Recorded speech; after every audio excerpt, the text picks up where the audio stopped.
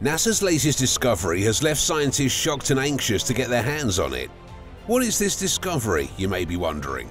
Well, it's none other than 16 Psyche, one of the rarest asteroids in the solar system that was found by NASA's Hubble Space Telescope in the main belt between Mars and Jupiter, valued at $10,000 quadrillion.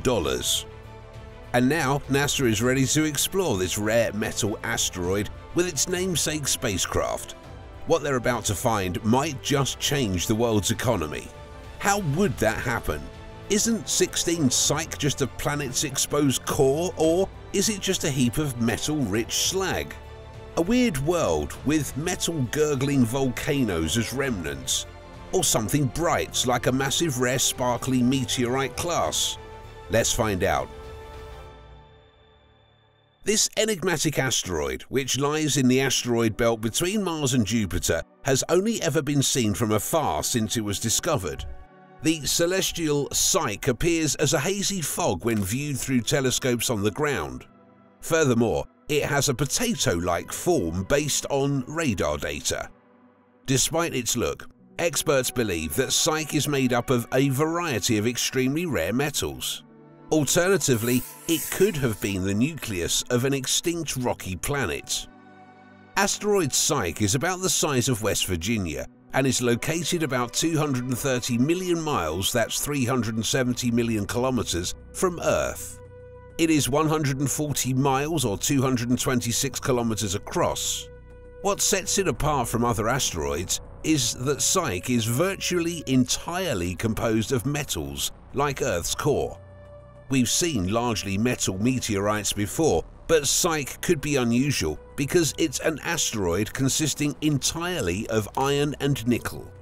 The metal composition of the asteroid, given its size, might well be worth $10,000 quadrillion.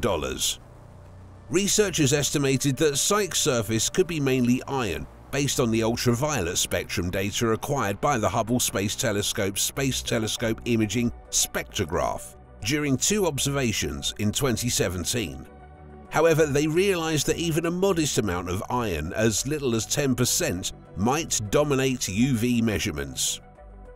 NASA is prepared to launch its Psyche mission this year from the Kennedy Space Center to learn more about what it is made of, where it originated from, and what mysteries it contains about the formation of our solar system.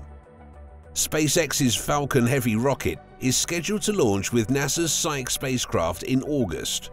The Psyche spacecraft arrived at the Kennedy Space Center last Monday after a 3-month journey from California. More than a ton of xenon gas will be put into the Psyche spacecraft at Kennedy Space Center.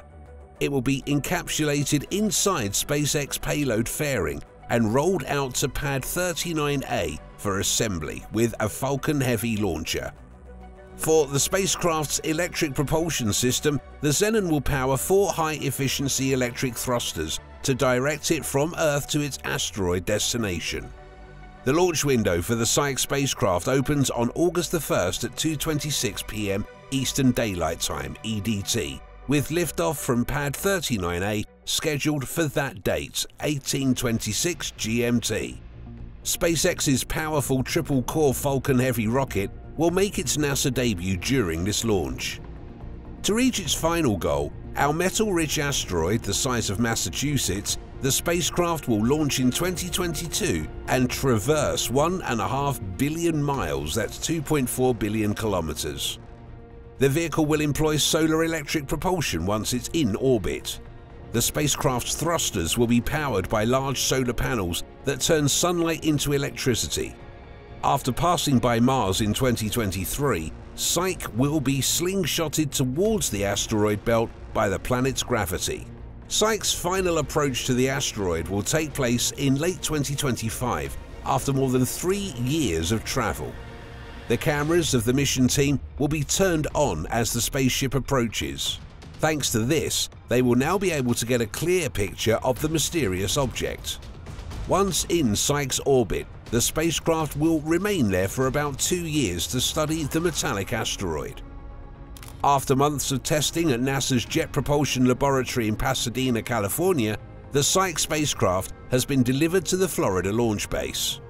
The probe was put through a series of tests in which it was exposed to the freezing temperatures and the vacuum of deep space to ensure that it can withstand the shaking, acoustics, and shock forces it would experience upon launch. The spacecraft was transported from JPL to March Air Reserve Base in Riverside, California. A military flight crew loaded it onto a C-17 transport plane for the cross-country trip to Florida.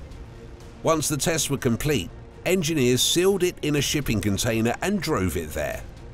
Kennedy Space Center's Payload Hazardous Servicing Facility was the next stop for Psyche after its landing Friday afternoon. Engineers had already removed the spacecraft from its shipping crate earlier this week. If we don't have the superhuman technology to dig 3,100 miles and sustain the temperatures of 9,000 degrees Fahrenheit and pressures 3 million times greater than the atmosphere, we won't be able to gain a direct peek at the Earth's core.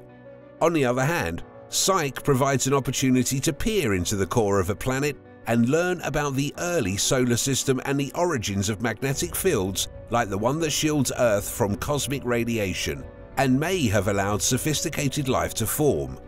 The expedition is one of pure exploration because the target asteroid is so strange and foreign. Scientists on the Moon have no idea what they'll find when they arrive, so they must prepare for anything.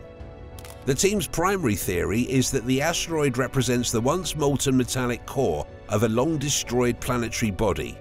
Nobody knows what it looks like, if fragments of mantle still cling to it, whether it will appear uniquely metal, a hunk of iron in space, or whether it'll look like any other asteroid in the solar system. It's also unlike anything we've ever seen. A metal-dominated world may have originated close to the Sun and made its way to the asteroid belt. Because they're gone, we don't know what they look like. They've been absorbed into the terrestrial planets by the Sun's gravity. Regardless of whether or not our hypothesis is correct, we still have learned something new and interesting. Asteroids may make us wealthy through space mining or drive us extinct like dinosaurs, but they are possibly the most deserving of investigation because they contain the mysteries of our solar system's past. Earth's oldest rocks have been melted and mashed up so many times that traces of its 4.5 billion year history are extremely rare. Visiting an asteroid could be like seeing into our planet's newborn photographs if our world had lost its recollection of its youth. The asteroid Psyche's mystique stretches far beyond the solar system's catastrophic history. Impact events and collisions with other objects, such as a meteorite slamming into Earth, have been studied by planetary scientists for as long as they've been studying the planets themselves. A planet's surface age can be determined largely by studying impact events. However, impact modeling has traditionally used rocky bodies and, more recently, frozen ones. How would a metal body respond to a slashed knuckle? It's impossible to say for sure, since models don't have enough information on metallic items to produce accurate conclusions. Planetary scientists analyze human-made metal alloys and metal meteorites that have landed on Earth, but studying the surface of Psyche will provide an unprecedented view of a large-scale metal impact. As Psyche is a fundamentally alien object, it provides new terms to the planetary science lexicon during its investigation. Volcanoes are a common sight on our third planet from the Sun and on Mars. Cryovolcanoes, also known as ice volcanoes, are found on dwarf planets Ceres, frigid outer solar system worlds, and possibly Pluto. However, it's possible that Psyche once possessed ferrovolcanoes. There is a theory that Psyche may have preserved some of its heat after its crust and mantle were ripped off by an impact event. Volcanism is a method by which planets dissipate their heat. Silicate volcanism is the term used to describe it on Earth. Volcanic activity on Jupiter's moon, Io, includes sulfur-rich silicate volcanism. There's a possibility that we're looking at a region on Psyche where molten iron or iron and nickel and sulfur predominate. Metals melt at various temperatures and pockets of molten liquid from Psyche's subsurface may have exploded onto the surface long ago. Perhaps there will be evidence to support this. There is a chance that there will be none. However, making wild guesses is a lot of fun, and whatever is found would be worth it.